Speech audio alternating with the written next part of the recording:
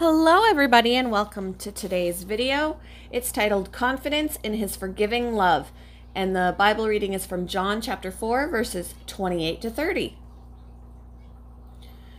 The woman then left her water pot, went her way into the city, and said to the men, "Come, see a man who told me all things that I ever did. Could this be the Christ?" Then they went out to the city and came to him.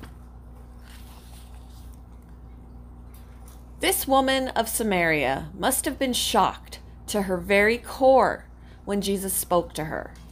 She expressed her surprise at his approach, asking how he could dare talk to her. After all, she was a woman, a Samaritan, and an outcast, which gave this Jewish rabbi called Jesus 3 perfectly good reasons to turn his back on her. She was used to being shunned.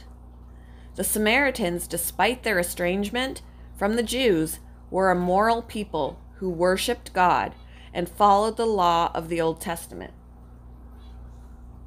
She had broken that law by her immoral lifestyle, and the fact that she was filling her water pot in the heat of the day clearly indicated her avoidance of other people.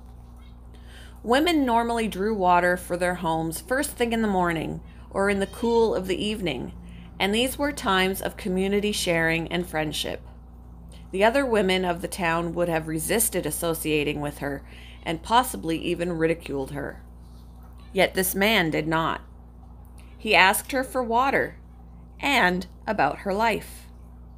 He told her of his own living water, about a life without spiritual thirst.